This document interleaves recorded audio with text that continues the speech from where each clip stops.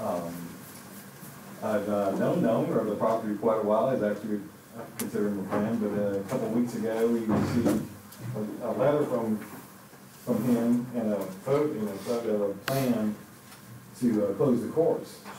And talking with him, apparently this has been something he's been contemplating for a while, and some folks have known about it, but this is the first we've heard about it. And I guess what I wanted to, I called up to the clerk and said, has this been, does the council know about this? And has it discussed at all, and the impacts of it? And she mentioned I guess it's been a year or so ago, there was a attempt to rezone some property over there. And I said, no, that wasn't it. I know about that. It's on Countrywood. I think he's wanting to build some houses there. And and from what I heard, the folks said they were not happy about that, and that was stopped. But talking with, and I think a lot of folks know Mr. Myers. He's a great guy, and he's in predicament with this golf course. Of what I've talked to him, and he's been going for a while now, losing money for various for reasons, and so he can't, I guess, continue the way things are going. And so I felt this was his only option. He's already consulted realtors about it. Like I said, he has got this preliminary little layout, nothing designed or anything like that. But I wanted to discuss it with the council because my property backs up against it, so I do have a play in this, and I have reason to bring this forward. And was one of the reasons I bought the property was it was a golf course lot, and I guess from what I'm looking at, I guess all the adjoining properties were all built after the golf course. It was there, I think it was 52 was built, so it's been part of Perry a long time, and I always, whenever I get on a little Google map, I say, go look find my property, bam, there's a little golf course. You can see that rascal right there in the middle of town. And it's a beautiful piece of property, but yeah, so I think it's more than just a golf course, I think. I look out there and in the evenings I see folks out there with the kids, and comes kind of like a park. Just kind of stroll through, walk out, see people take wedding pictures out there. It's pretty. And he's a part of the letter. He's offering adjoining owners to buy property, have first dibs at getting a piece of property if they want to. And so he told me that the owner across the other side of me, I'm like a little corner of the southwest corner. She's already expressed interest if that was a route that's what happened. She would want, because she likes this like it is. That's like we like this like it is. This corn down here, like this little park, this little trail, which is a cart path, but it's like a little trail and just pretty. And the reason I bring it up is what, the city, if there's any kind of precedent for anything that can be done to assist him or to keep it in business, or the city some kind of intervention. And matter of fact, my wife spoke to someone who works for Marty, and he said something to the effect you need like 100 memberships to keep it open, something like that. Well, and I'm talking with Marty. He says, this is when he gave me the copy there. Since he bought I think it was he bought the property in 2015. He said and at that time that actually it gained value as property, and then it's actually dropped in this past year. But he said when he bought the property, that whole surrounding residential areas, he only had 6 members from all that area. And since he's had the property, he's gone to 12. That's all that's all the membership he has from that whole section of Perry right there. And so he says it's not generating enough revenue to keep it open. But I wanted to, see first of all if the council's aware of this, and it's not to me just a landowner, because I work for Morgan Engineering. We do subdivisions all the time, and we develop properties. And I see this, and I've actually discussed it with my boss, and he's saying that, right now, there's not a big demand for new build houses, because there's actually quite a few, subdivisions that have a lot of lots waiting to be sold. There's a lot of empty lots. So, if, this were to go forward, there's no telling how long it would actually, before it actually got all built. It could be quite years and years. And I don't know what kind of maintenance or how that would work, and it's upsetting, it's upsetting to, as nice as it is back there and all that, property owners. I know, I've already heard some folks are already up in arms about it, because they've heard, I think it's across the other side, closer to the clubhouse, but, I know there's a lot of problems. I haven't, of course, gone door to door or anything like that. But I know that there is a lot of upset folks about this. And, so I just wanted to, first of all, bring it and mention, see if it's been mentioned. And, from other discussion, I think some folks already have heard about this happening. So, this is, something that the city has any concern about, or anything they can do, or, I know it's kind of odd, it's someone who owns the property, it's zoned for residential, and, but, I think it impacts the city so much. Bring that forward. I appreciate the information, Mr. Tucker. I can tell you that 3 or so years ago, and it might be a little off on that, maybe it's a little longer than that, the prospect of the city buying the course before Mr. Myers bought it came before this council, and we looked at it and resoundingly said no. I'm not speaking for council, but we don't want to be in the golf course business. It's not a moneymaker. We're not in that business, and that's not the purpose of the city, quite frankly. Now, it does affect the city just as much as the sale of the New Prairie Hotel did, as an icon. And in fact, it's back. I understand it's coming back on the market again, from what I've been told, from that standpoint. So although we have a concern, I have a concern. I'm not speaking for council. There's nothing we can do from that standpoint. If we are not in that business, and I would encourage council not to purchase the course in order to preserve it as a golf course or anything else for that matter, because that's just not the business that we're in. The property is zoned R1, and Mr. Wood, has anybody approached the city for anything concerning this yet? No, sir. Okay. So, you know as well as I do, there's a process that has to go, that someone would have to go through, even though it's currently zoned R1, there is a pretty lengthy process to get a subdivision approved. And it's done every day. You're familiar with that process. And even though no one, to my knowledge, has come, to the city yet, it still can happen. But that's solely dependent upon whomever owns that property, quite frankly. And I would hate to see that golf course closed. But by the same token, I'm not willing to put my money into it in order to prevent it. And that's my opinion.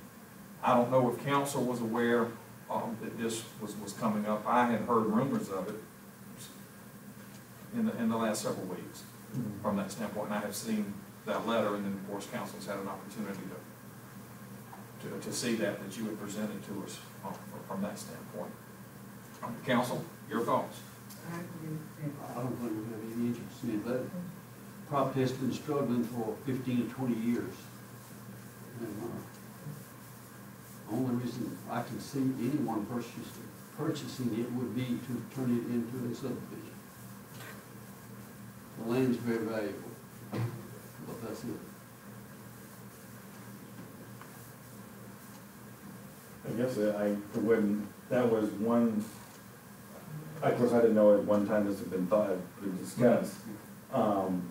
If that was the only avenue, to something like I mentioned, it's been said that perhaps if you generated enough interest in, some interest in memberships or whatever, you could keep it open, but. That would have to be done, that's a private. Exactly, that's what I was getting, I didn't know how. Somebody's private business.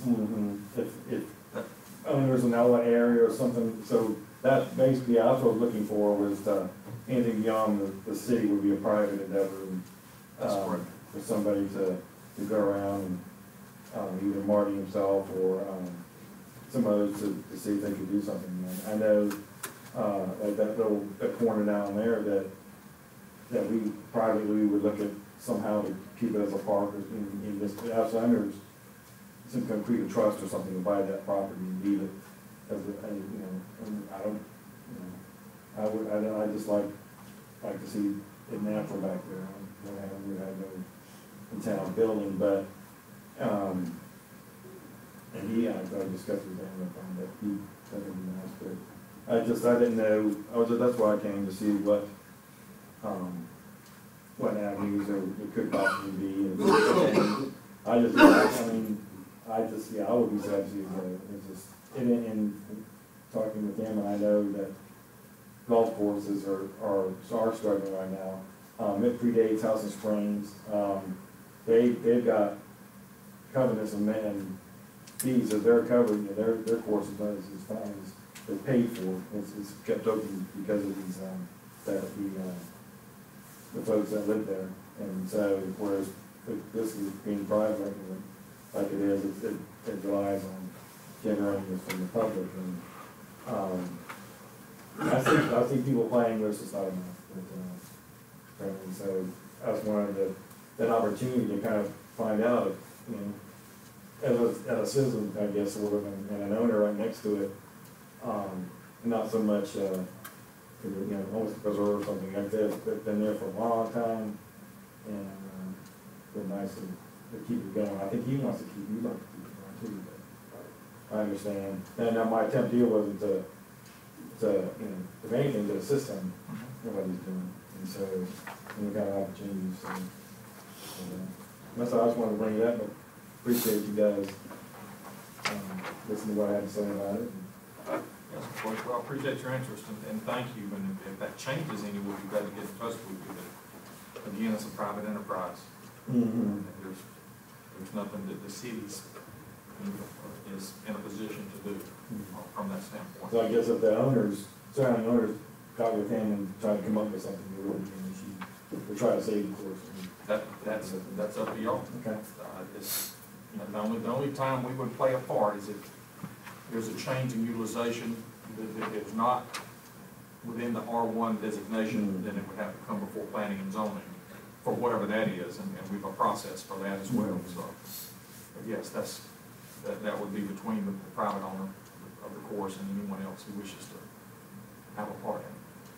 Okay. Now, because I'll discuss it actually with him and say, hey, I think, I personally, like talking with my wife, I'll join it tomorrow, I have no problem with that if it means it closing.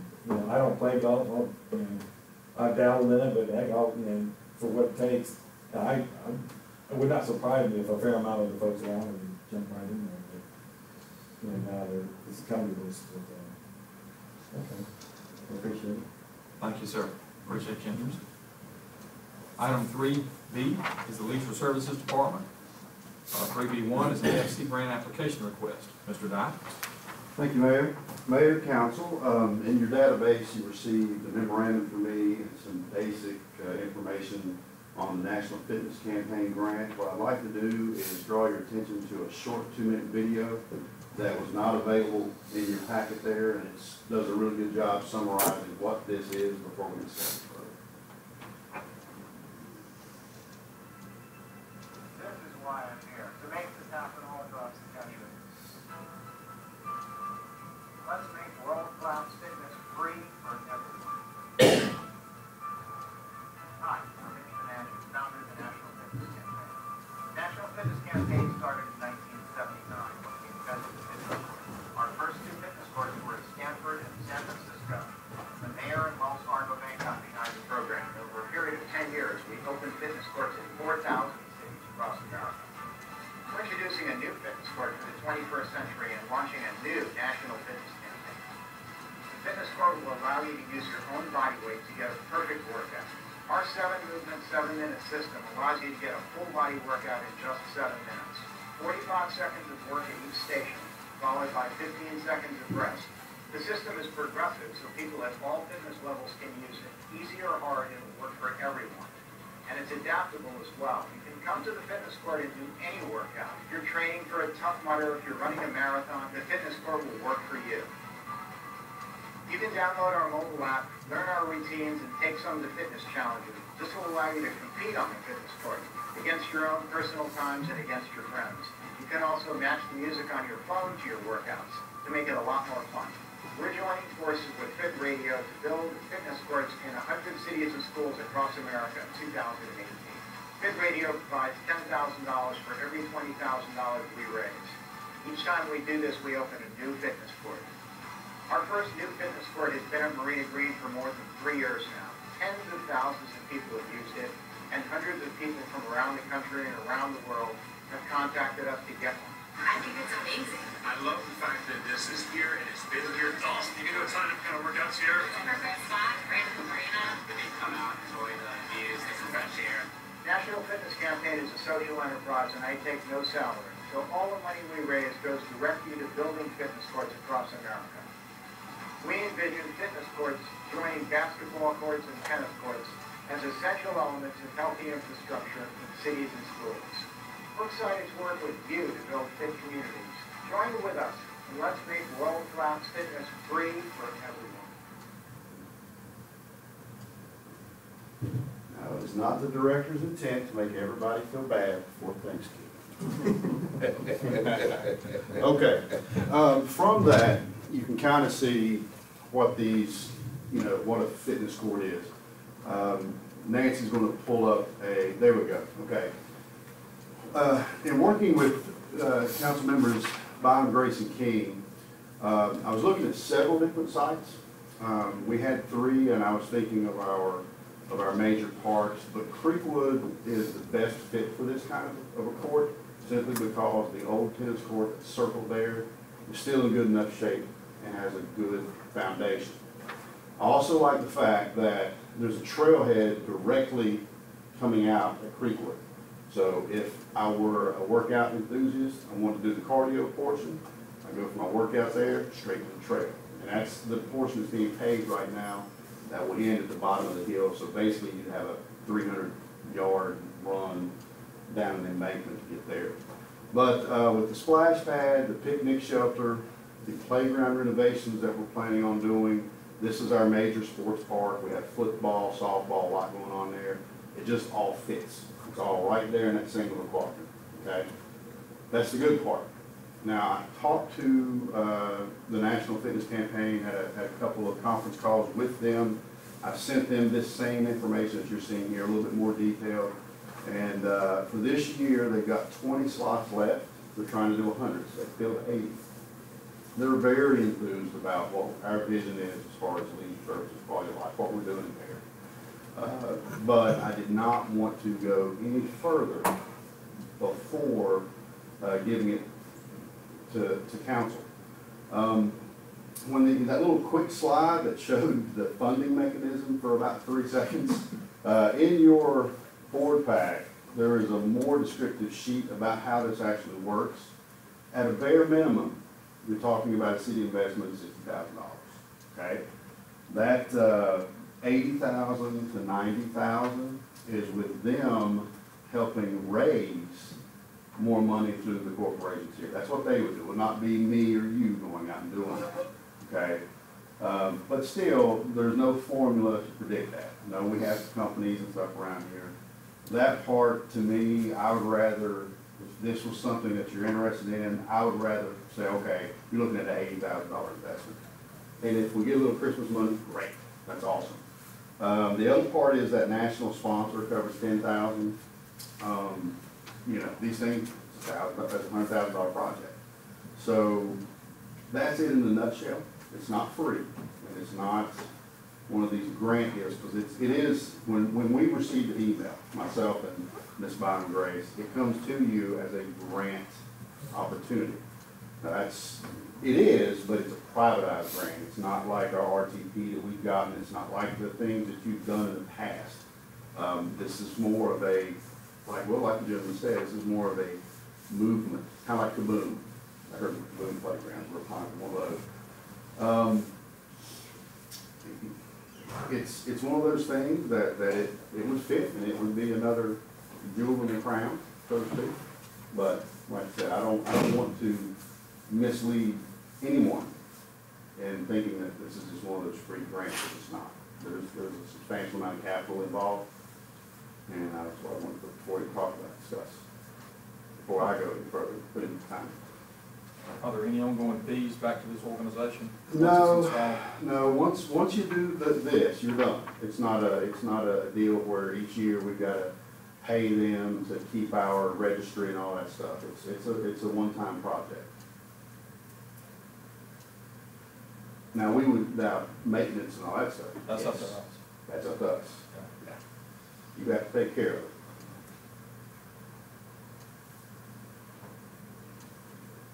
You know, this is bad to say, but I always enjoy watching these commercials because they didn't have any fat people on there. I know. They need to hire me to make a commercial. Well, and one of my concerns, and we talked about it before we discussed it, was I did not want, when I say me, I did not want to advise council to get in the business of competing with the fitness industry. We've got 4 local fitness company, businesses, small businesses, that offer a service, but that's not what, this is not weights, this is not cardio, this is outdoor calisthenics kind of stuff that, is a different A genre. number of years ago, you may remember seeing the trails. Yes. Yeah. And you have these stations at each trail. And that's been going on for the last 30-something years. Right. And this is just a new take on that, except it's in one spot. Exactly, exactly. So I don't know how, well, I guess it could be considered competing, but I wouldn't consider it. No, But I would not.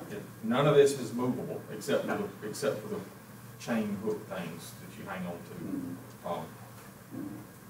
That's, council, what do you think?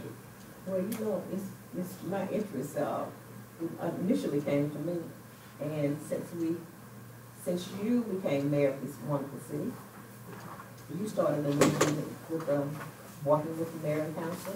That's a form of exercise, and I think that would just be an addition to, what we already have started. Once a quarter, we're gonna have to go to this court in the place of the walk with mayor and council. Now, that is something you need to get on film. That sounds good to me. You sure you still want it? She'll play the brain that Should be a supervisor. She gotta be leading the front. She gotta be out there. She gotta lead. I didn't mean to interrupt. Go ahead. That's all right. But, looking at, like Kevin, looking at the areas that we could possibly put it in, I thought that was the best because of the fact that, tennis court was no longer usable, and that we do have so many sports activities going on out there. And when we put in the new equipment for the kids, that would be one thing that moms or dads could possibly use while the kids were playing in the splash pad. Right. So it was desirable to me for that reason. Yeah, me too. I mean, Me too. I'm a recreator. I'm ready to spend the money to make fun stuff. I mean, so of course, I like this, but, we've got a lot going on. So, we've got a lot of things happening. Anybody else? Is this something they are doing every year? Yes. Mhm. They have for the past 10, since their existence. I like the concept, like the idea. With everything else we got going on park-wise, would we be better off to get some of that accomplished, get some synergy going, and plan on this a year or 2 down the road? Well, I know this is a lot of money, but if we're gonna do it, I'd rather us plan for it to be, I'd rather us insert it into the plan as soon as possible, but when we implement, it's up to the council. That's what I'm talking about. But the implementation, not necessarily 18. Because you got several other projects, major things going on. Well, it can be included in part of phase 2. Yeah. Bridgewood. But we need to make a provision for it if we decide to do something. I think that's a good concept that we discussed here. Like you said, if we need to get it in the plan, not wait and plan it later on, but we can work it in the plan as we're doing, like you said. We got other things that we got on the table. As we finish one project, we move to another one. And I think that would be a good thing. I since we got a lot going on, it would, and like you said, it'll accentuate what's going on. And also look at, I think, if you want, if we get the new road cut in, that will really enhance all that, isn't it? That will be a plus. But you gotta say. What do I have to say? Yes, sir.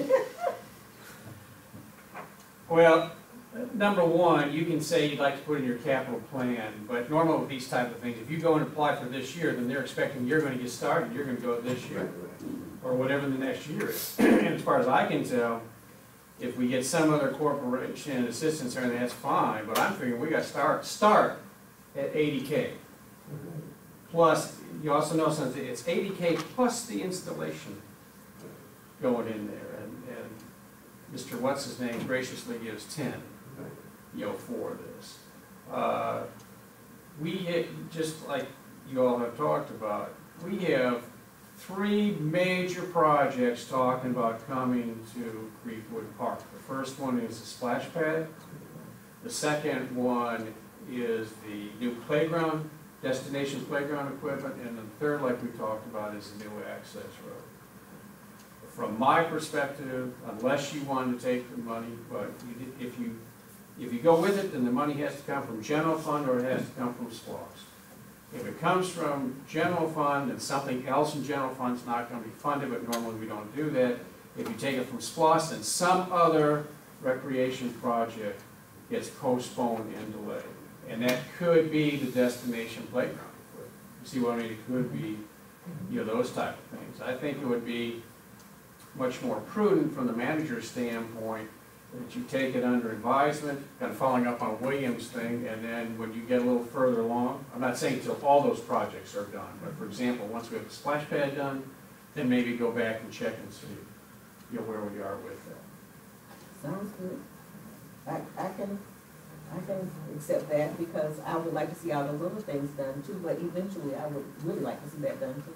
Yeah, I mean, concept is something to add there. I think y'all have thought that it would be a very good idea, but just like Mr. King said, I think it'd be a very good idea after that new access drive is put in. We have, remember too, we have other parks that might want some money. Yes, that's right. And we've got stuff going on that other part. And other parks, it's not taken from other parks. And I'll happily I had a great meeting with these folks. I'll keep the communication lines open. They know, they've got their information from me, I've got theirs, so it's not like if we choose to not go now, we can't revisit it. But the manager's correct. Right. They expect, if you go for it, they want it done now. That's right. Not putting down the road. We'll accept it under advisement and put it in the concept plan for future development. Yes, sir. How about that? Absolutely. That work? Thanks for your time. Thank you, Thank sir. you. Item C is under administration. C1 is consider transporting animals from the Perry Animal Shelter. Mr. Gilmore. Thank you, Mayor.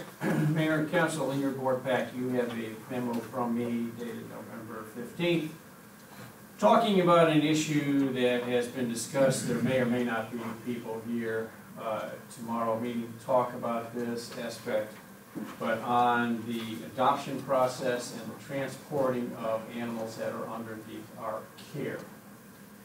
You may remember with the amended animal retention policy, for the first 7 days they're city animals and we just hold on to them, and after that they are available to be adopted, and whoever wants to adopt them would have to come and get them.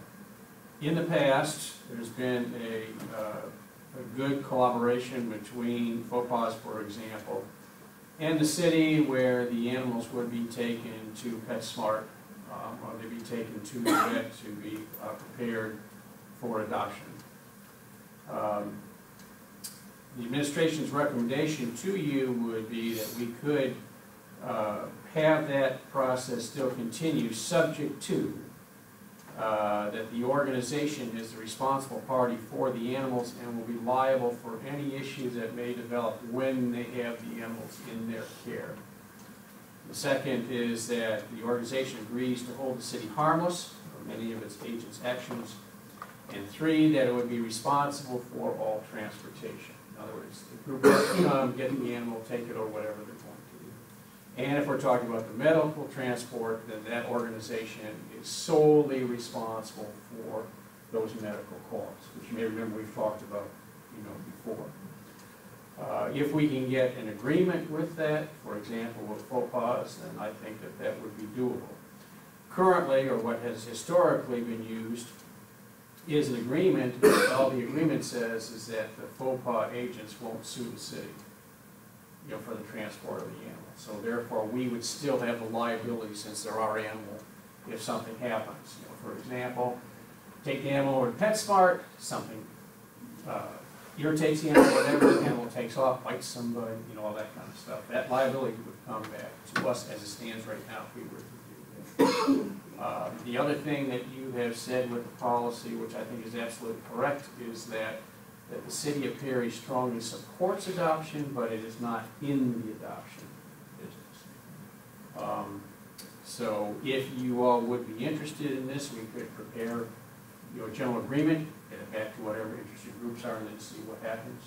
Or if you don't want to get into it all, then we will advise whoever may ask. Well, do we need to a point, I know I understand what you're saying, but it's a city. I think it would be a good gesture from the city to say, yes, we will allow this to participate, subject to the agreement.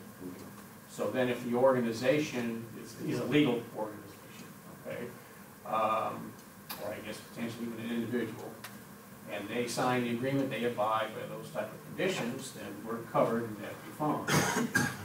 If there isn't anyone who is interested in doing that, you all have made that effort, but you still protected the taxpayers' Makes sense, right, it makes sense. That's fine. I think the consensus is to move forward under these conditions. Okay. Item 3C2, city employees on boards, etc. Mr. Gilmore. Thank you, Mayor. Mayor and Council, in your board pack is a memo from me talking about a topic that has not come up before. I'm not aware necessarily whether there's anything right now with that either, but reviewing our personnel policy, it does not say anything relative to city employees participating or being on any of the either joint or sole mayor council appointed boards. For example, the Planning Commission or the Airport Authority or some organization like that. But it could be something that comes up, so always trying to be proactive from the administration's standpoint. We would like to get some type of determination from you if you would be interested in doing that.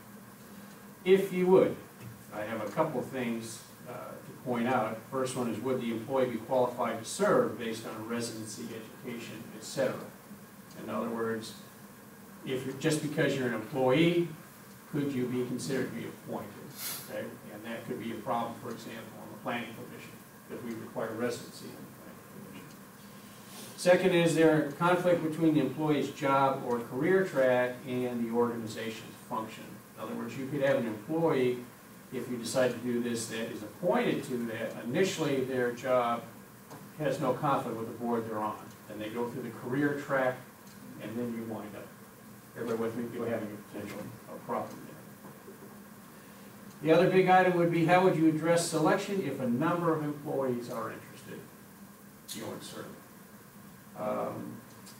Is there a conflict for serving and the city having to pay the employee's rate when serving?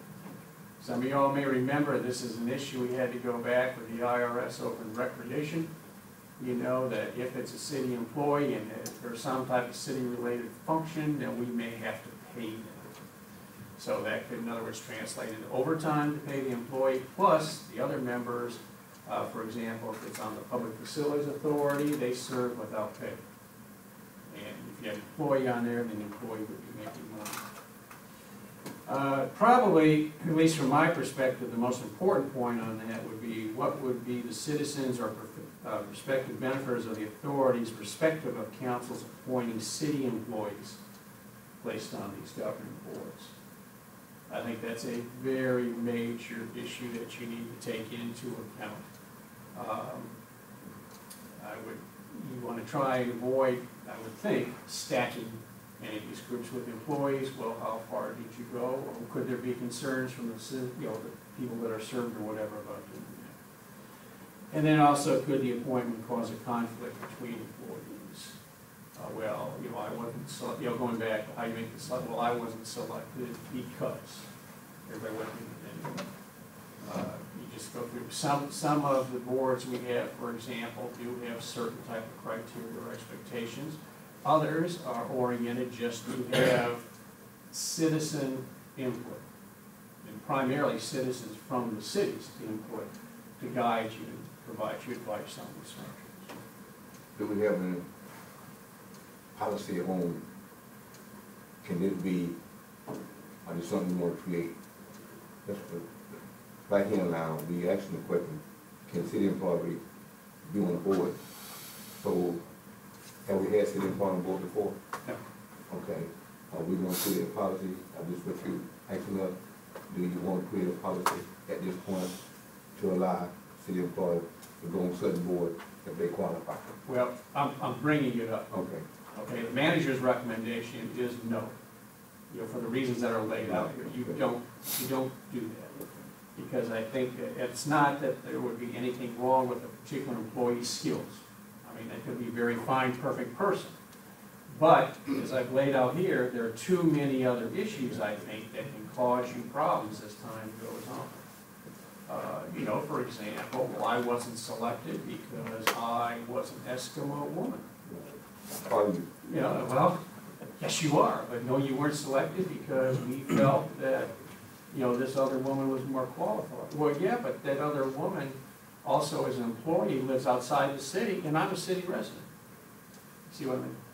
And you just have, I think just all kinds of problems with that. The other deal is about the pay, issue. That can be a real. The pay issue is significant, because we'll lose any challenge if we did have, well, first of all, to be qualified to serve on these boards, authorities, and commissions, each board, authority, commission has its own qualified things. So if we had someone who fell into those categories, and already that's not our decision anyway, well, for the most part, but being a city employee and then getting appointed by the same body to serve on anything is gonna constitute part of their duties.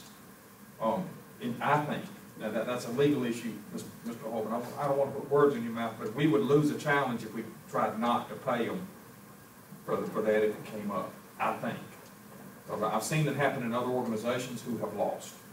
So I think that's as major an issue as anything else. And this has nothing to do with the employees, about their caliber or their qualifications or even their desire to serve. But I think it would be a mistake if we didn't have a policy prohibiting it. For a lot of various reasons, none the least of which is some could be legal. Now, not in every case from that standpoint, but I think Mr. Gilmore brings up some good points. And I'm going to agree with him. I don't think we need to go, but it'll create a lot of problems. We'll probably be dead and gone, and it'll create all kinds of problems. And then we'll be going to start at something that I tell you, we don't need it. That's my opinion. I don't think we need to go this way. Well, and you need to remember that anybody can challenge the policy. That's right. And it'll be up to council on a need to as needed basis, but for the most part, I think it would behoove us to come up with something on this. Something for it, not having or something for it, trying to get a policy to have it. We need a policy that addresses, Not that. It says no. that says no. Okay. Yeah. I'm going to agree with that, 100%. I'm trying to avoid having negative policy. But I don't know how to say it. But you're right, because we'll get challenged. If we get challenged, they think we take it side. You know what I mean? And that's not what we want, you know what I mean? Okay, I'm with you. What I'll do then is we'll prepare something for you for tomorrow's meeting. It's a resolution that just says it's prohibited. Mr. Knight? I'm full agreement, they don't need to go. Anything further? No, sir. Thank you. Item 3C3 is the 2018 council calendar. Trying to remember now, since this is me.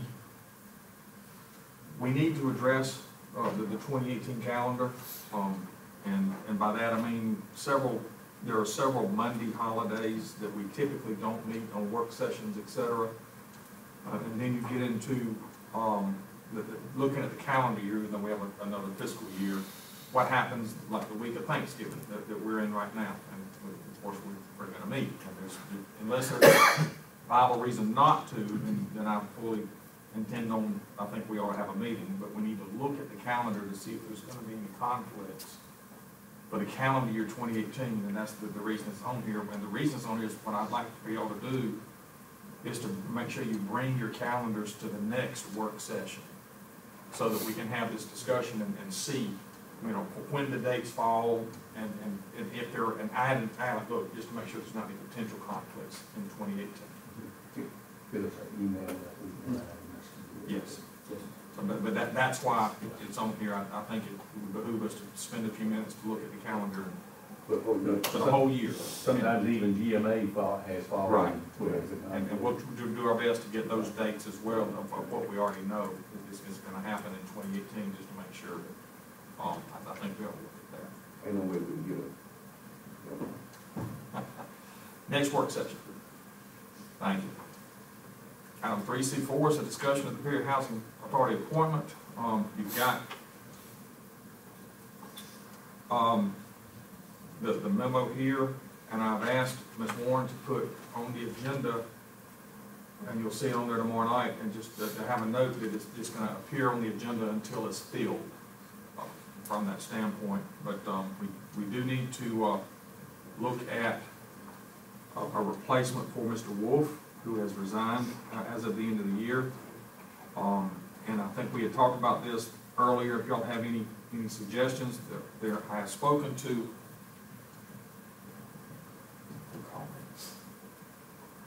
Mr. Beckham, Ed Beckham. I could see his face, I couldn't call his name. It's one of those age things. Last week, and he had wanted to know if council had any people that they were interested in serving. They have someone in mind from that standpoint, but they wanted to see if anybody had anybody else. If that makes any sense. So the reason it's on there, if you have someone in mind, please let me know in the next couple of days, so we can go ahead and get this appointment. We have some time in the next week or so. If not, they got somebody. They have someone in mind, yes, they do. But by the same token, if there's a member of council who has someone else in mind that wishes to serve and is qualified, then we need to make sure we do. Okay? If you have any questions about that, please call me. 3C5 is the Walton Mayor Council in District 2 on November the 28th. You may see that you've already received information about a District 2 town hall meeting that was scheduled for January the 30th at 5:30 p.m. at Mount Arthur Elementary School, and that was done, my understanding is because that's the time that we could get into school from that standpoint. So that was I think it's District 2's turn for the month of November. So what I would like to let you know is that we're going to have a District 2 walk anyway, and we'll have to adjust the schedule accordingly. It's going to be in Lake Forest Subdivision on November 28th at 5:30. Okay? Any questions? That's going to look a little odd because we're going to have District 2 and then again in January, and that's going to throw the system off a little bit. We'll just adjust it as necessary. But I wanted to tell you why that was done that way. Okay. Get dark at 5:30. Why are we moving this time? It's 5:45. Y'all want to back it up to 5? I just brought that up, so. And I agree with you. But you know. Y'all want to back it up to 5? And if we don't, we're going to finish this thing in the dark.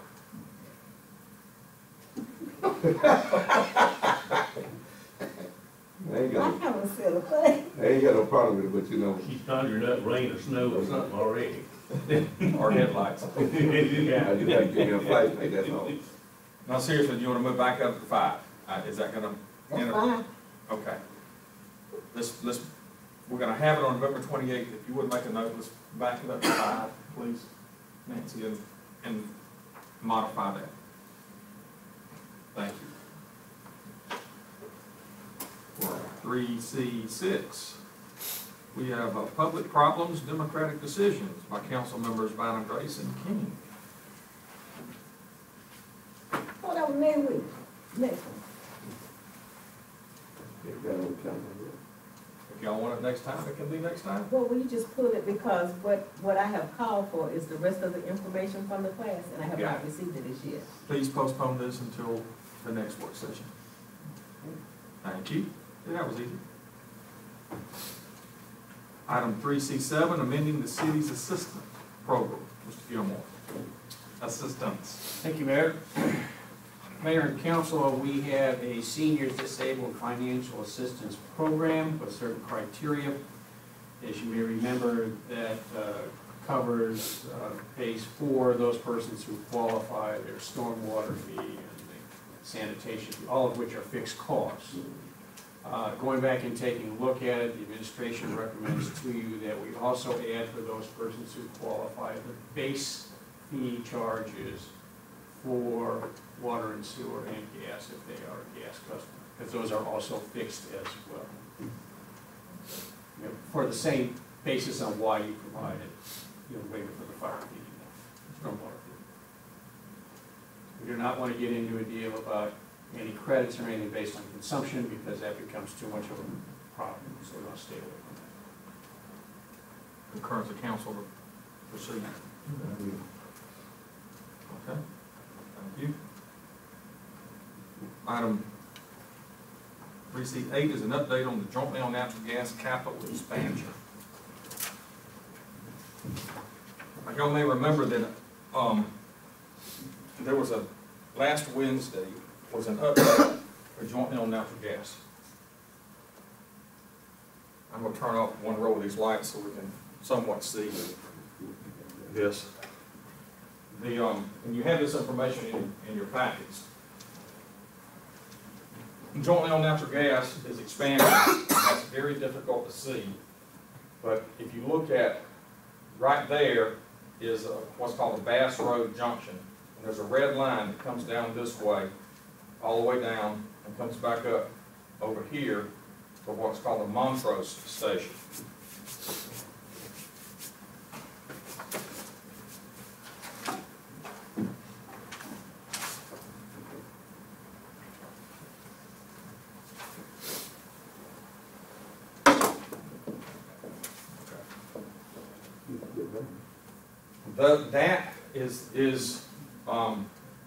That entire line is where jointly owned natural gas has for gas distribution. Y'all may remember that jointly owned natural gas is owned by the cities of Warner Robins, Cochran, Byron, Perry, Hawkinsville. There are 5 of us. You remember last time we did that a little over a year, about a year and a half ago, we needed to borrow some money in order to do some upgrades and stuff, and we have done that. What we have found now is that with the expansion of Perry, and Hollingsworth and Bose and Hawkinsville is having a major expansion, which will require more gas, and they are the #1 user of gas in Hawkinsville over there. And Cochran doesn't have anybody on the drawing board right now, but they're still in this line.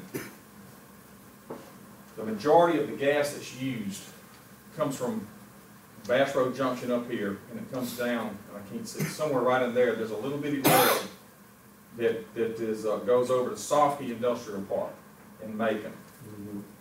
That serves Kumho Tire, and they are a major user of gas, and they're building in phases from that standpoint, and then the line comes down from there to the city, Warner Robins and Perry and Byron. And then it makes that bottom loop. what we have determined is that with the information that you have, there are numerous opportunities, if you will. Nancy, can you go to the next page, please? Okay. Because of those opportunities, just hit X, red X. All right. Thank you. I'll leave it alone. Let me walk over here then. How about that? I'll do it the old-fashioned way, just point.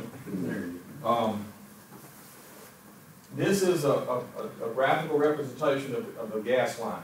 This is the Montrose tap, and this is called the Bass Road Junction tap. The Bass Road Junction tap taps into a major gas line that is supplied, I think, by Trimco, or Timco. It doesn't matter. This line right here is 6 inches. It comes down to where it shoots off and goes over to Soft Industrial Park. We cannot expand, can't take on any more gas in our line, in the entire line now. We have enough capacity to service our existing customers, which includes all 5 cities, and then those industrial base that jointly owned also serves. The proposal is to increase the system because the city of Perry's already asked for more gas because of what we know we've got coming with Sandler. Their phase 2 is going to come online, and you remember I've told y'all before, the city of Perry's gas line comes in, the regulator station is on Bear Branch Road. That's where it comes into the city. And that line is a 2-inch line from Bear Branch Road, comes all the way down and loops around to the industrial park. And it serves the rest of the city as well. But that's where it comes. It's about 8 miles. And at some point, we're going to have to increase that line in order to serve the industrial commercial capacity for the city of Perry in order to grow more. Even if we were to do that, we can't do it from jointly owned because there's not enough pressure coming in order to serve it. Now, this is fine, and this is what's going to backfill to help. Medusa is right in here, the cement company, and that's the major line there, and that comes, that also serves the industrial park that's behind Pretty Chicken, y'all may remember, and that's on the Houston County Industrial Development Authority's list to serve a major commercial and industrial prospects as they come. And Mr. Wayne James is the Executive Director of Jointly Owned Natural Gas. He's already looked at several different RFPs regarding prospects, and that comes just like everything else. They have prospects coming the whole time. But in order for us to position ourselves, and us being jointly owned natural gas, of which we are a part owner, there is a proposal for a significant increase, a capital expansion. It's in red.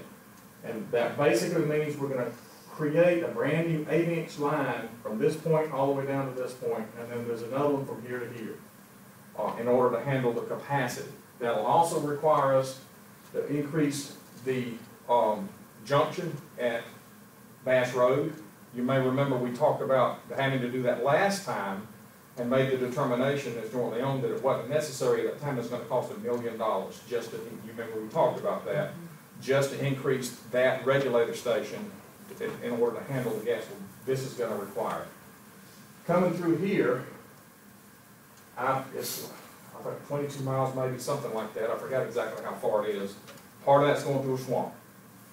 3,000 feet of it, and you'll see the detail in one of these next slides. It's very expensive. It's $300 a foot to bore under the swamp. And these companies do this all the time. There's a lot of stuff that engineering that goes into it. And each one of these boxes is basically agreed to me. The engineer did this, but what he's done is showing what the capacity would be, assuming we made these capital improvements. Okay? If we do this right here, then that's going to give jointly owned natural gas the ability to handle the current gas needs, the future gas needs, not only for Kumho Tire, but for Irving Paper that's coming, and others. There are several others that you see in there that they're contemplating providing gas for. Now, the next slide, please. You will see here, and it's small on purpose, not really. You've got it in your plan, and I have to do this from memory because I can't read it either. The first section up there shows that including the 8-inch main and the purchase of material, the pipe. Increase that, please. Can you hit the plus button so we can read it? Do it again. Okay. You can see some of that, the breakdown and how expensive it is to do, and that's 11 million, what, 135? That's the parallel main from Bass Road to Jones Road with an 8-inch steel main. And then move up the page a little bit, please.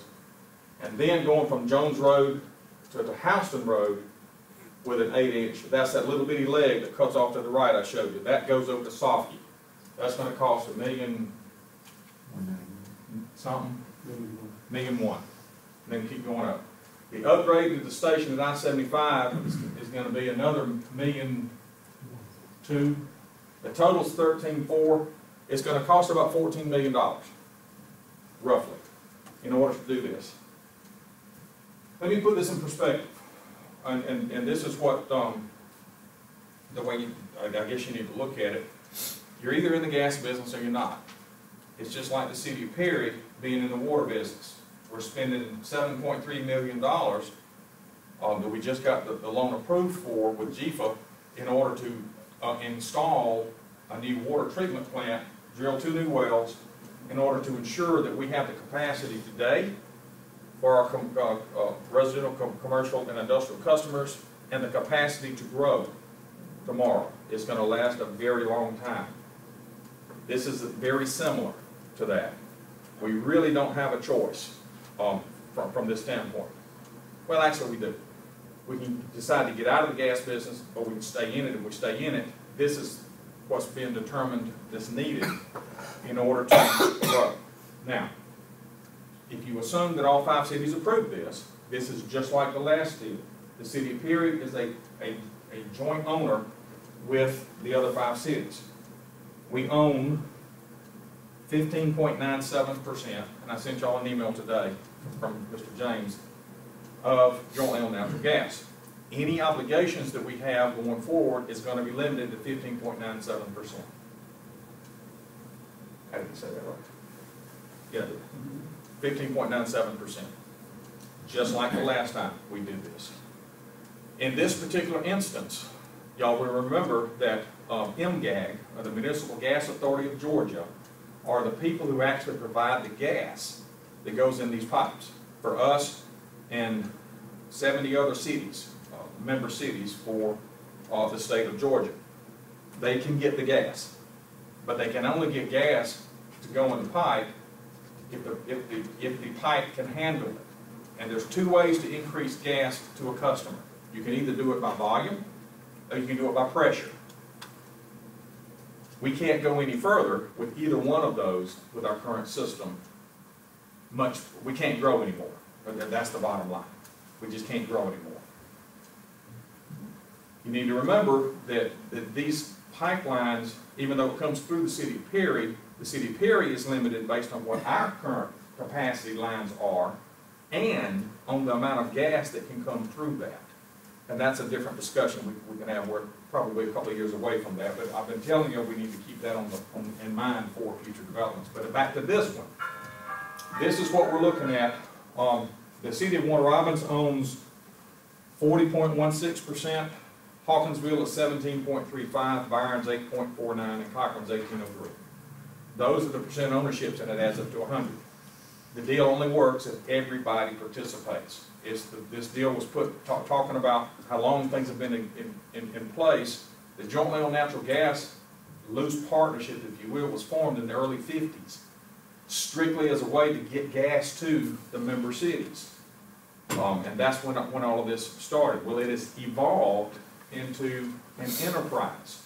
just like we have a water and the water sewer enterprise fund, the gas is also an enterprise for us, but we happen to be part of a larger utility called Jointly Owned Natural Gas. So this enterprise serves more than just the 5 cities. Now, having said that, the 5 cities contracts for gas for our customers, residential, industrial, commercial, are guaranteed protected first before any of the other jointly owned enterprise, commercial, industrial, and some residential is served. Those contracts are through MGAG, as they have been for years. That will continue. That will continue. MGAG has also offered to jointly owned natural gas, the 5 cities, for them to offer a bond issue for 25 years. And that 25-year bond issue would be, depends on how we go, it's just right now it's a little over 3%. The cost of that bond issue is about $200,000.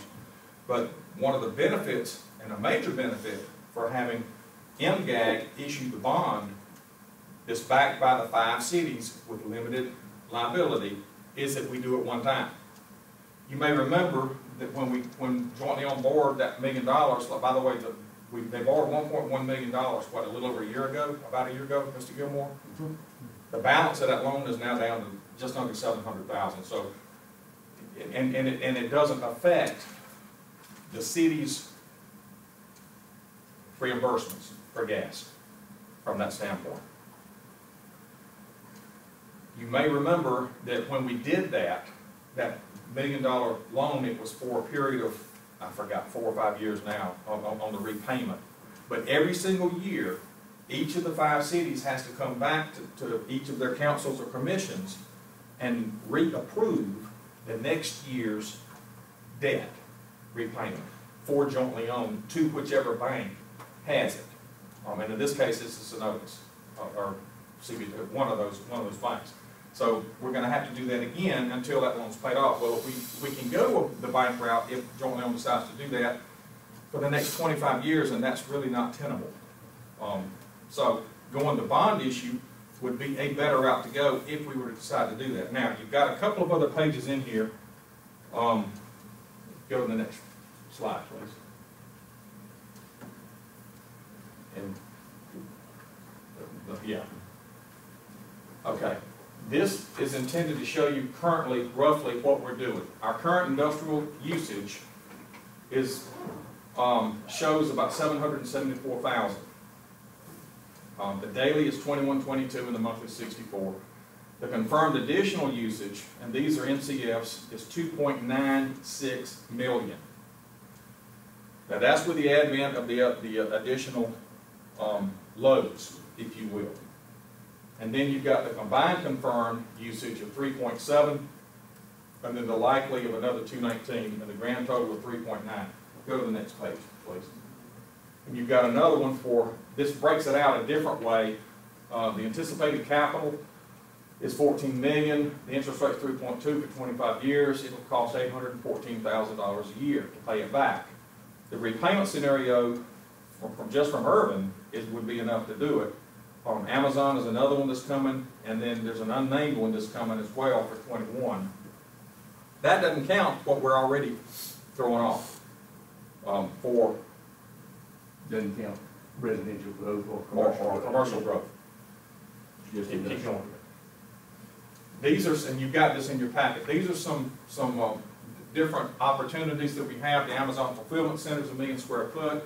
The Byron Industrial Park is one. Hollingsworth and Bose is significantly increasing their load. Housing Canada Development Authority has 2 sites I've already talked about.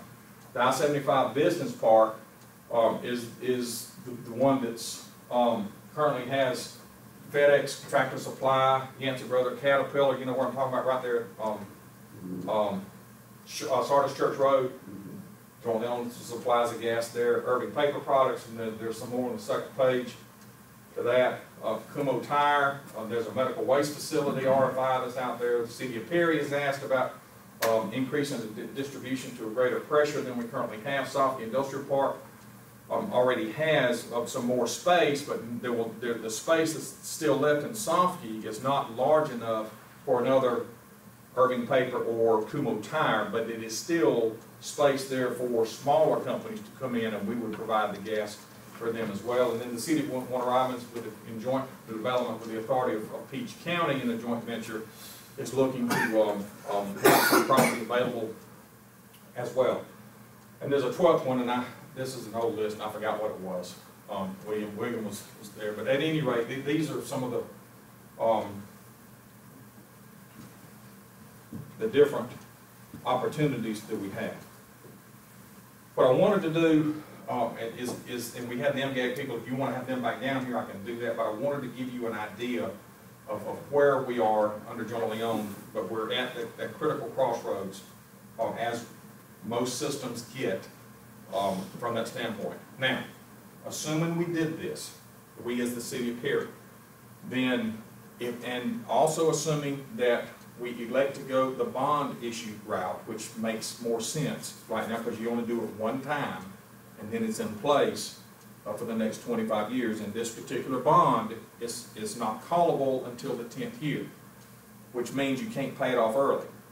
But we would have enough capital just from the existing businesses we know are coming, at least in phase one. The phase two of Urban Paper, we wouldn't have to do anything else except provide more gas. We will have already put in the necessary infrastructure in order to handle their phase two, to handle and anything else that might come down the road from Kumho Tire. They have 2 or 3, and then and these figures don't take into account phase twos on anybody. That's They're right. just phase ones, and they more than pay for it. That's correct. They basically it breaks even from that standpoint. And then after year 10 on this 25-year bond, if we wanted to, and the excess revenue over expenses were there and they will be, then we can accelerate the repayment of this particular bond. And that's the way it would be scheduled.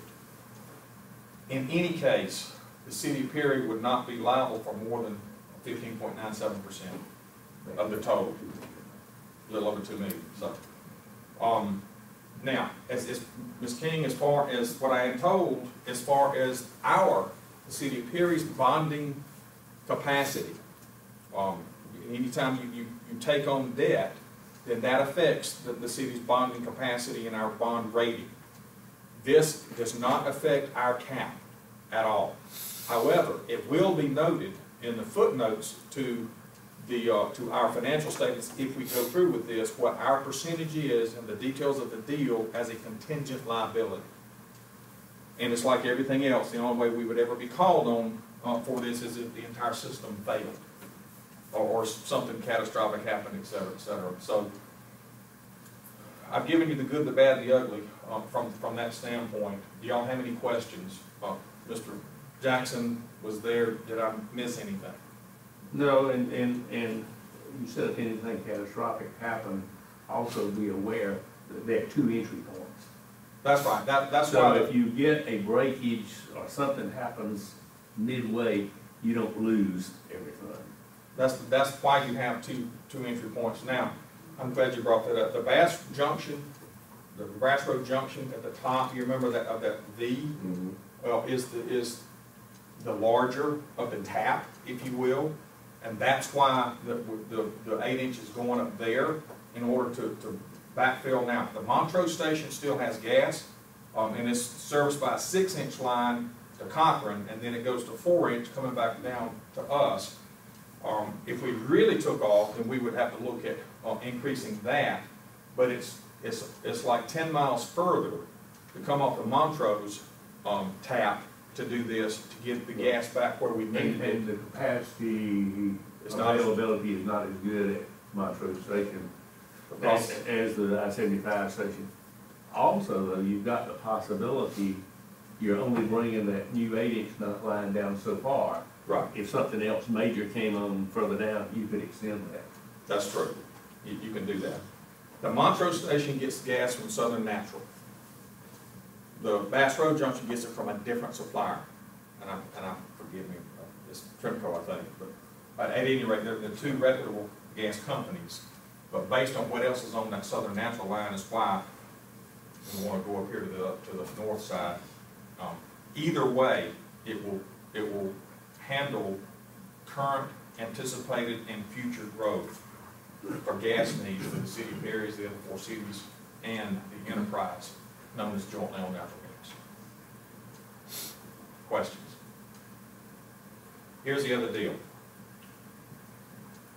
Because of commitments, if you will, in order to provide gas, jointly owned needs to have this done pretty much as soon as possible.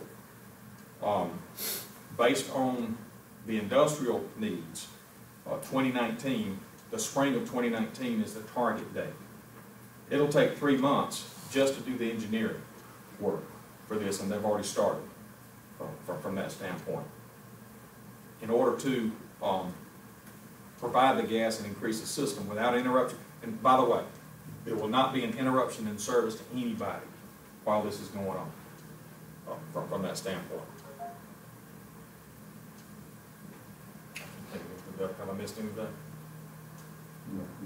We are being asked to contemplate this and make a decision by mid-January or soon from that standpoint.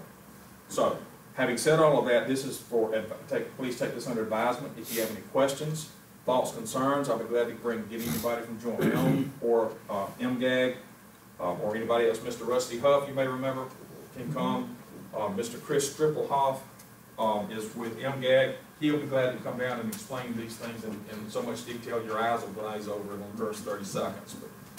But we have the experts there in order to do that and make sure that not only are we protected, all of these agreements have to go through the attorneys of every city, just like we did last time. So we're going to make sure that not only are our interests protected, but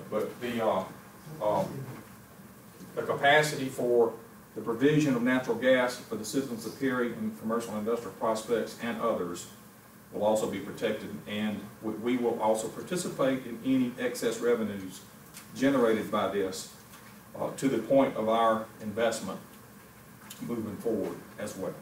Which will eventually happen. It will happen. That's correct. These phase 2 for urban paper is anticipated to be 3 to 5 years after completion of phase 1. So it's probably going to be 6-ish years or so down the road. But it's like I said, once they go into phase 2, there are no more capital requirements for us to do. We'll just turn the spigot on a little bit wider. This doesn't even take into account any future industrial growth that we don't know about, that hasn't happened yet. Correct. But if we don't do this, we're not going to be able to handle it. We'll be able to get it. Questions? There was a lot of questions asked at the meeting, and I think answered well. To me, it comes down to no brainer. We got it. That's what I would say that. I think it's a goal for us. We need to go. And my question was that I guess we need to have all the council members in the front of this. Okay. And I'd be glad to do it again. If y'all want me to, I'm going to get with the council members who are not here for their own private lessons, so y'all won't have to sit through it. I think you did it very well. And let somebody else do it. We don't have to have nobody come explain it to us. I think you did a very good job. Thank you, sir. Mr. Gilmore, do you have anything to add? No, sir. Anybody else? Mr. Jackson, anything? Okay. Well, thank y'all for your interest, and y'all can wake up now. We're done. I do try to pay attention when I go to these meetings.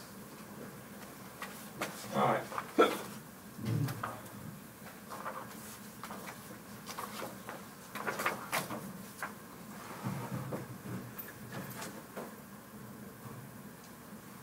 Okay. Item 3D is the Community Development Department. 3D1 is consider adding an additional building inspector position. Mr. Wood. Thank you, Mayor and Council. Let me say Tracy Hester is here as well to add his input. As we talked to you about during the budget cycle earlier this year, we indicated that we're getting close to that point, number of inspections and so forth, where we may need to come back to you to look at an additional building inspector. And we're at that point. The number of permits that we continue to issue. The number of inspections are increasing. The timeframe that Mr. Bass is spending on those inspections is getting less and less.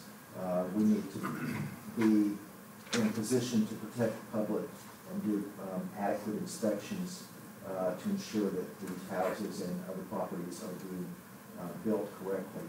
The time frame for driving from inspection to inspection is increasing, therefore cutting out time during the day. So just wanted to bring that to your attention. And Tracy, you may want to add some additional information, but we're at the point where we need to be considering this new position. And I'll be happy to answer any questions if you have any related to the scheduling or the actual numbers. I think in your package you actually have the write-up that I gave Mr. Wood a month or so ago, and those numbers have changed considerably since then, so it's only gotten better as far as development's concerned. Well, one thing I want to ask you that, in this, you foresee that it's going to continue to increase, so that's what you're telling us, right? Yes, sir. I don't see this pulling back. We could certainly take a look at some type of time frame for an inspector position if we needed to, if that was a concern. But I mean, we're continuing. This should be the slowing down period for permits, and I think Chris pulled those numbers today, and it's not any slower. Just as a quick example, in 2014 you did 190 residential permits, 2015 253, 2016 256, and as of today it's 279 year to date. So there's already considerable increase there in the workload and the travel time, those kind of things that's written in the report. They're only going to get worse than better if we don't do something with it. And my biggest concern is certainly a public safety, life safety issue to the inspections that we're doing. These are minimum codes that we are addressing each and every day, so anything less than that is a jeopardy to any business owner, homeowner, and the people that they serve. And it ultimately comes back to the city being liable for not following through with this And responsibility. that's residential growth, but commercial growth is doing the same thing. It's increasing. I did not pull that out because that's such a small number relative to this, but yes, sir, it's an increase too. And of course, just as the presentation was made about the increase in gas, we're getting that in all your utilities, which falls under us for some portions of that for inspections as well. So again, the numbers just continue to increase. One person's just not getting it done. Now, I've taken a lot of time, reviewed the way we do our processes for inspections. We've been able to shorten that process some. I've taken on some of that duty myself while still trying to create some policies that'll help us long run, but that's a temporary fix. Ultimately, it's going to take another body to do that. I think it's well needed, like you were saying earlier, Mr. Wood, that we need someone to be on the ground to keep our contractor honest, you know what I mean, because don't cut no corners. Because since I've moved in my house, I found out that was some corner cuts outside. If somebody been on top of it, it could eliminate that, you know what I mean? And I think it's well needed that we do have another inspector to make sure they go to the site to see what the contractor is doing and make sure that everything is according to a plan that is going into the building that he's building up for the customer. For the customer, he might not know about it till 2 or 3 years later when he run into a problem. And, you know, so I think we need to be And if I proactive. may, that's kind of the thought process I have when I do this. Right. Certainly, that contractor that comes in is my first line customer, but at the end of the day, it's the homeowner or the business owner that's having to provide a service that's really protecting the public. Right. Again, the contractors are gonna fuss about some of the things that we're doing in the process, but it's all at a minimum standard, and our attempt is to just make that as a life safety, public safety issue, that we can feel good about at the end of the day. I agree.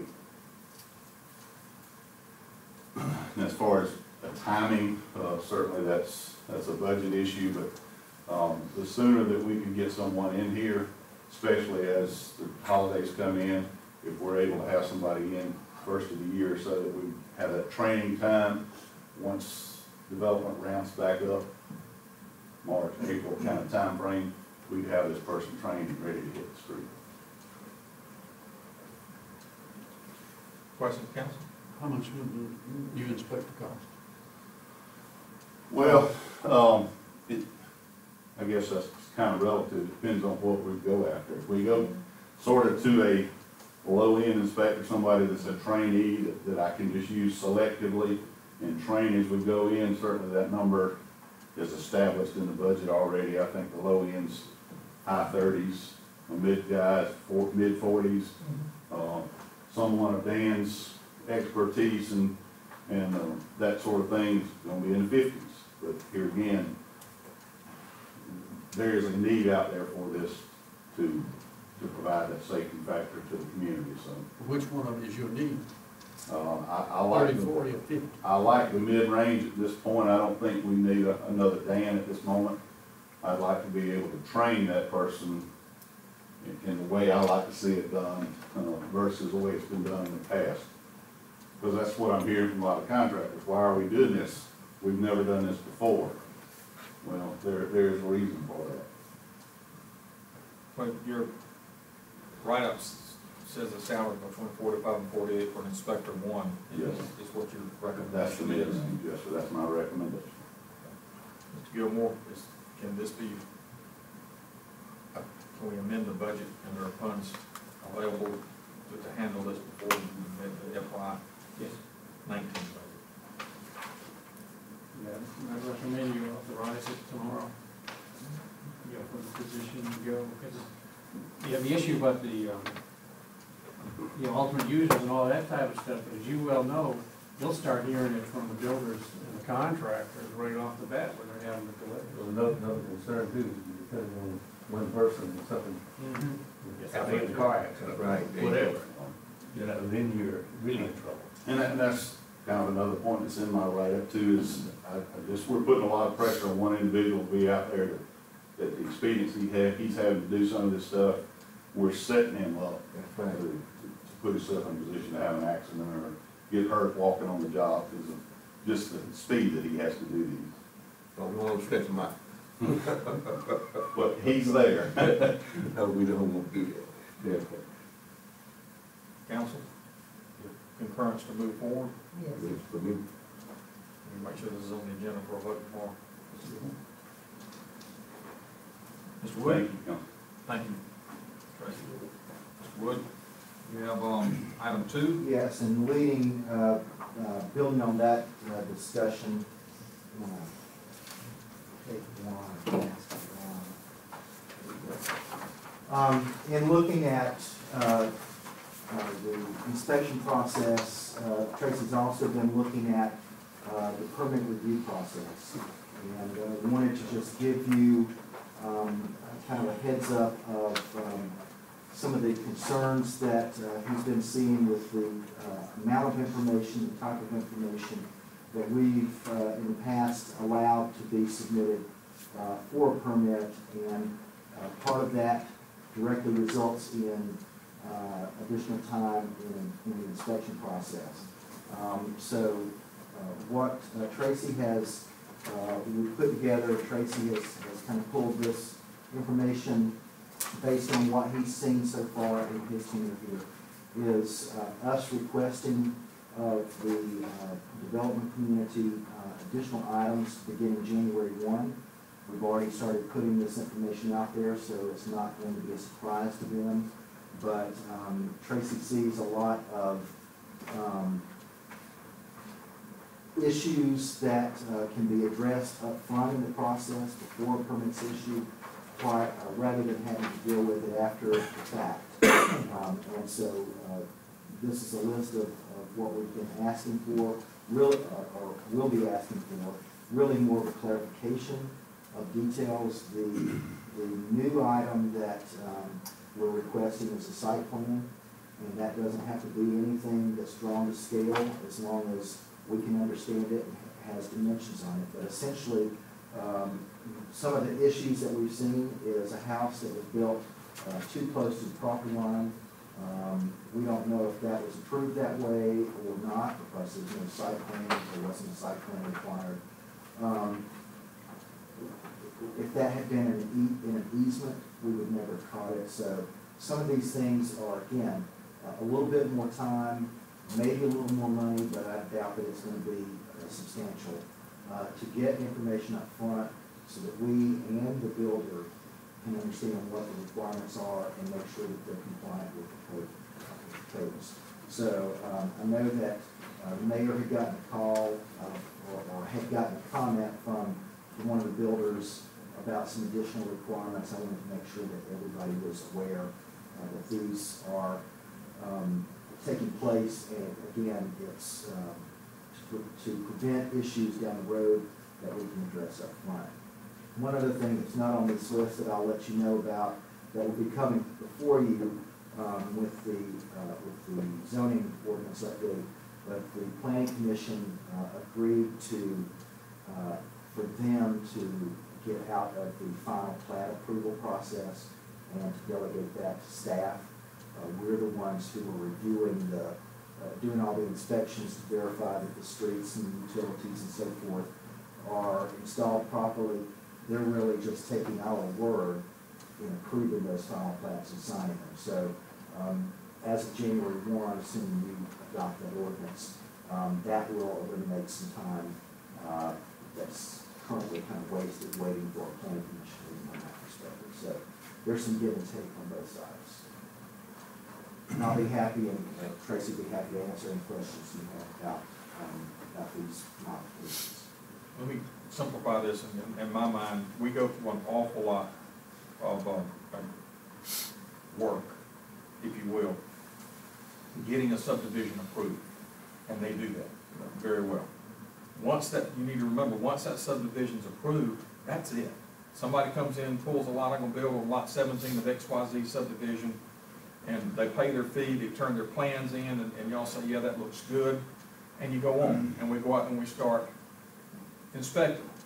There's nothing between the approval of the subdivision and the permit, or when the foundation's laid, it says, okay, they actually put the house where it's supposed to be, outside of any build setback lines, and now it's supposed to show it, but that's what they're asking for, is a kind of a site plan from that standpoint. I can tell you two different occasions right now where a house was built and the corner of the house literally goes over the gas line.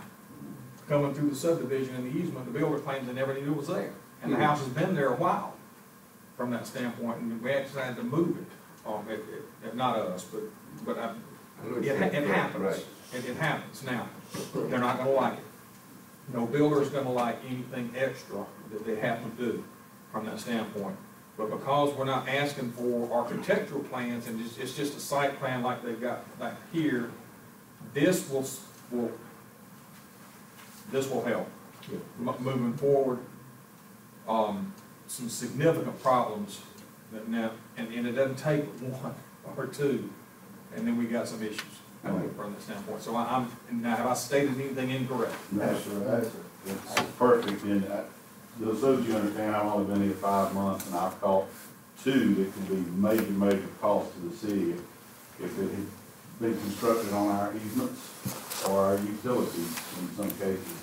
And the only way we found those is I started digging in the actual subdivision because the information was not provided to me. And that's what we're asking for on here. Just the information's on the original plat. The builder should have that. He should be able to provide that to us. It's a simple review by myself or Mr. Wood. 5 minutes. We're not taking days to do this. They're so used to walking in with this all these years, which you can't read. I can't. Maybe some of y'all's eyes are young enough to do this. There's nothing on here that helps me to review from a code standpoint. So all I'm asking for is a little better review of this and for them to provide us a site plan with the necessary information of that particular lot so that we can verify setbacks and easements and right-of-ways, utility locations that are causing problems. Don't see it as a major cost effect to any of the builders. Sure, there's going to be some because they're going to have to provide me some pretty little pictures now. But other than that, that's about the extent of it. But I think in the long run, it's probably a cost saver and a time saver from the developer or builder standpoint. I mean, you've run into situations where you told people they had to change a door because it doesn't comply, or this window's got to be replaced because it's not safety glass in the bathroom. So those things could have been called up front, and saved the builder time of ordering that particular part, putting it in, and then finding out after the fact that it's got to be changed. So there's a little more up front, but in the long run, I think it's going to be a benefit to everybody. And the last thing I'd like to say about this is actually another way to assist the inspector, so that he doesn't have to do this in the field. I'm able to review that, make the comments correct, and approve as noted, and then that's one less thing he'll have to search for. Well, you answered my question, I was going to ask a question, but you answered. Oh, good. Any other questions, council? Okay, consensus Yes, to sir. proceed? I think it's a go. Okay. Thank you all. Thank you. I guess one last little item, I took the liberty of putting together a package that has been being handed out to all the developers and people who come in. So this will actually be emailed to our mail list, and it will actually be available on the counter and mailed to every office. And this is basically what we just discussed. It's the breakdown of Will you what's provide required. that to Ms. Warren so she can email it to all of us? Absolutely. So that we'll have it. Should it be put on the website in the? It should be on their website. Yeah. It will be. Yeah. On the regular website, you know. Yeah. Any place that a developer might look, we'll make sure this gets posted. Yes. That'll work. Good Thank job. you, thank you, council. Thank y'all. Appreciate the work y'all are doing. And I'm glad y'all are busy. And keep it up. Mr. Gilmore, is there anything under item 3 for items for review and discussion we need to address at this point? Thank you. Item 4, council member items. Mr. Jackson? No, sir. Ms. Bonner Grace? Mr. King? Mr. Hunt? Thank you. Mr. Gilmore? Yes, just one quick thing. Would like your concurrence. It's a standard practice we do, but we always come to you. We have an employee who is out on a workers' comp injury, and that employee has gone through his sick or annual leave. We would like your okay to advance 185 hours of sick leave. You may remember we've done this before, as long as the employee's not on probation and that type of stuff. So your concurrence will proceed and have the standard agreement done. Everybody okay? Yes. Thank you all. Okay. Stop. Thank you. Item 5 are department head items from the Department of Finance and Administration. Ms. King? Nothing, sir. Thank you. From the Community Development, anything further, Mr. Wood? Nothing further, sir. From Leisure Services, Mr. Dye? Saving my ammunition for tomorrow, sir. Okay. And that's a good thing, right? The answer is yes. Thank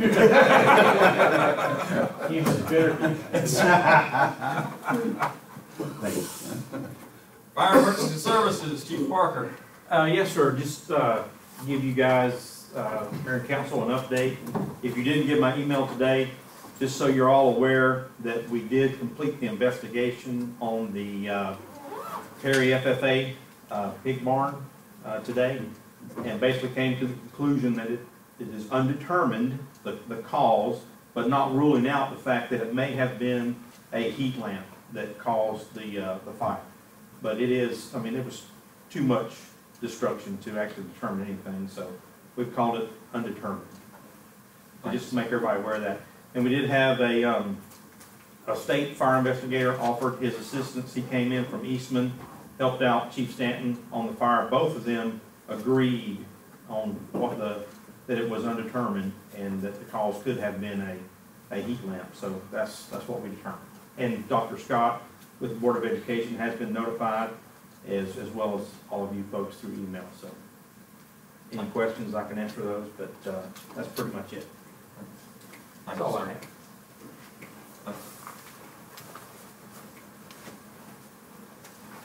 Anything you have anything for us? Okay.